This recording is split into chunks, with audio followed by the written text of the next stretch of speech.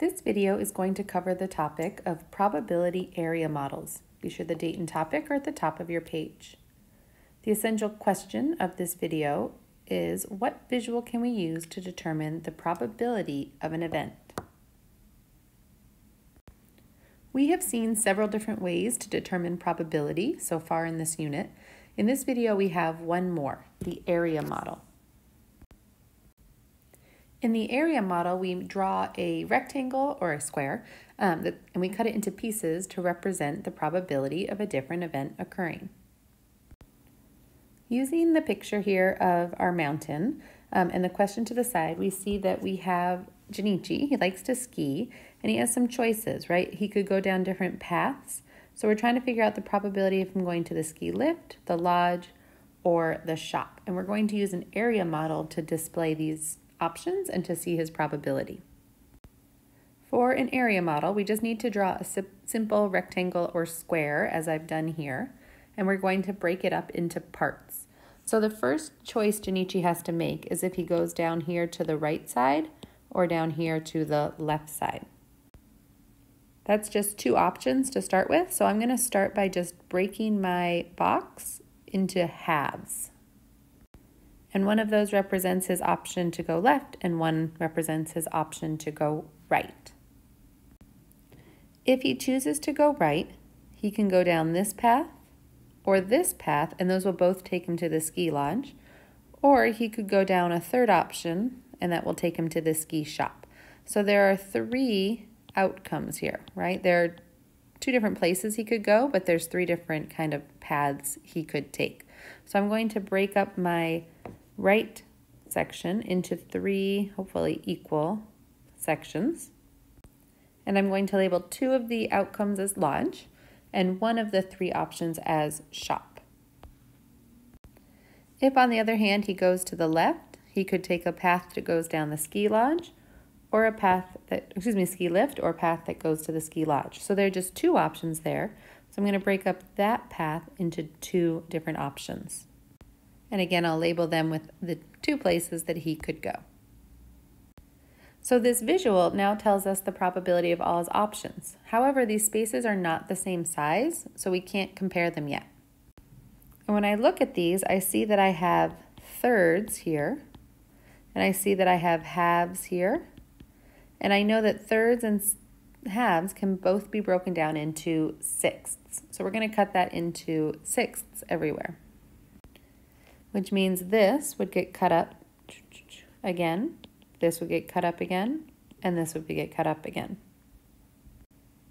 Additionally, our lift would be cut into sections with our lodge so that we have sixths everywhere.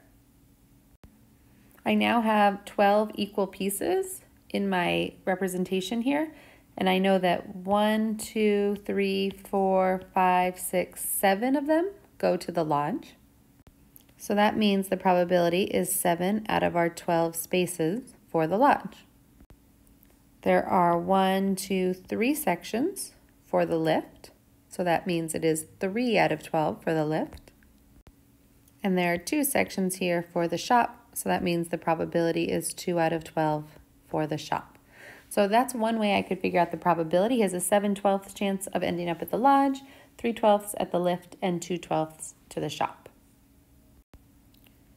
In the other example that we're going to look at here, Javi has 3 buckets, and let's say we don't know which bucket he's going to choose or which marble he's going to choose, and we want to find the odds of him choosing either a red, a green, or a blue marble. So again, I'm going to start by making an area model by making a quick rectangle. The first choice that gets made, the first random decision, is that he's going to choose from either bucket 1, 2, or 3.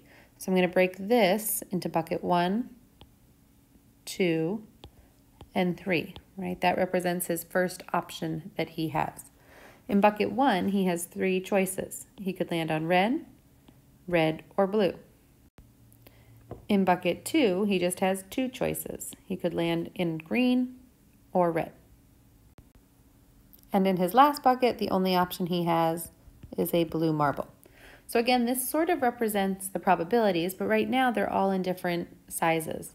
So we have thirds again, halves, and this one's just 1 out of 1, right? So we're looking for a common denominator, and this one would be sixths again. So we're going to cut these in all 3 parts into sixths. That means in this first one, we need to cut this into halves each, so we have 6 total pieces. We need to cut this also into sections, so there's 6 total pieces. And we need to do the same thing down here, so there are 6 total pieces. And now we can see how many of each color there are, and we can figure out the probabilities. Let's start with red, and I see there's a section here, here, here, here, here, and here that all represented our red marbles. So that's 7 sections, and I can count up that there are 18 total pieces to this model. So that's a 7/18 chance of getting red. For blue, I can see 2 sections here that are blue, and then this whole area down here, all 6 pieces are blue, so that means there's an 8 out of 18 chance of Javi choosing blue.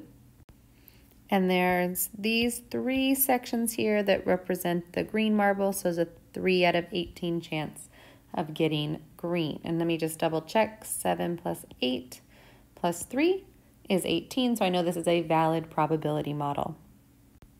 Which means that if Javi had to make some choices randomly, and he first was choosing a bucket and then choosing 1 marble from that bucket, he would have a 7/18 chance of getting red, 8/18 getting blue, and 3/18 getting green. So this video covered the topic of what visual we can use to determine a probability of an event. This is not unlike our probability tree, where we can figure out the different probabilities on each branch, but it's just another visual, and it might be easier sometimes to use the tree and sometimes to use this area model. So we'll make sure we practice this a bit in class as well, but just know this is another tool for your toolkit in probability.